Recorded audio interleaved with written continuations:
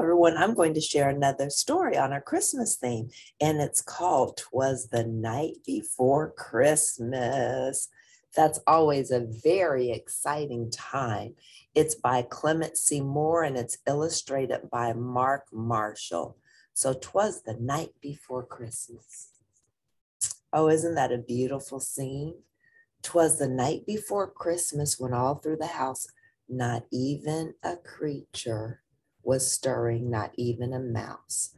The stockings were hung by the chimney with care in hopes that St. Nicholas soon would be there.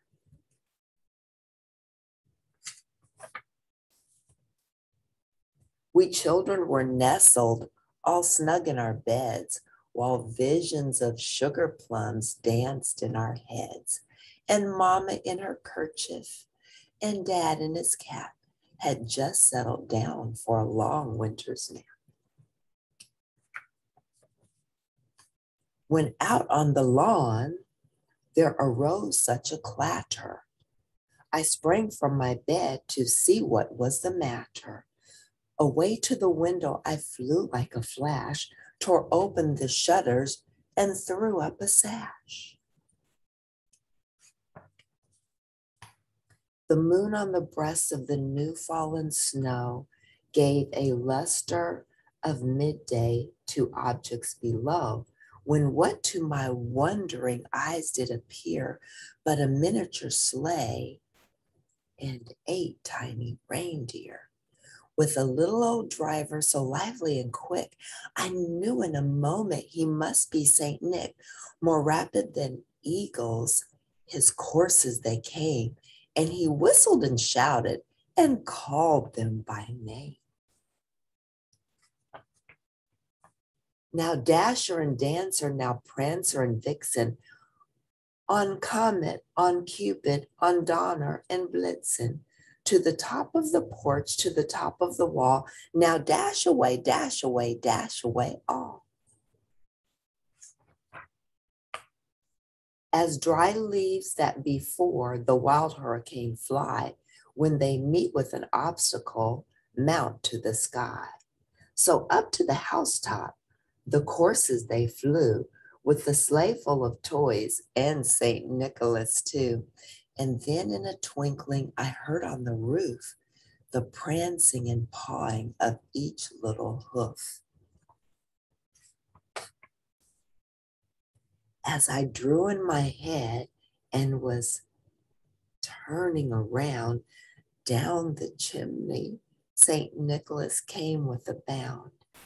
He was dressed all in fur from his head to his foot, and his clothes were all tarnished with ashes and soot.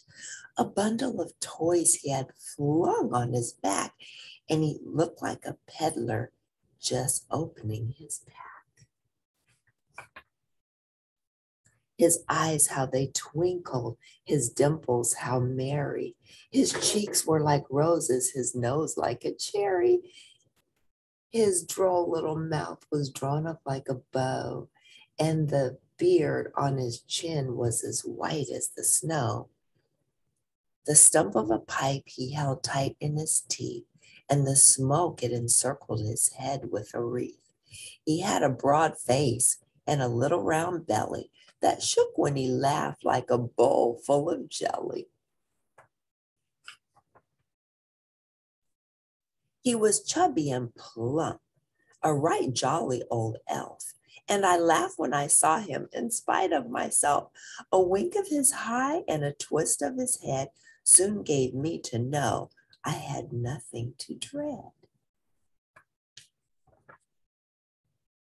He spoke not a word, but went straight to his work and filled all the stockings, then turned with a jerk, and laying his finger aside of his nose and giving a nod, up the chimney he rose. He sprang to his sleigh, to his team gave a whistle, and away they all flew like the down of a thistle. But I heard him exclaim ere he drove out of sight, Merry Christmas to all, and to all a good night.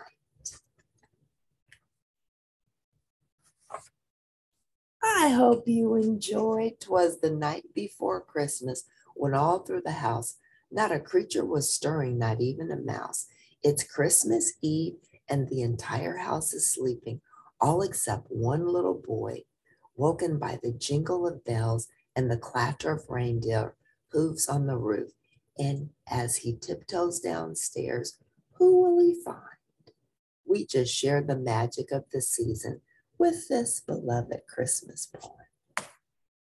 I hope you enjoyed 'Twas the Night Before Christmas. See you next time.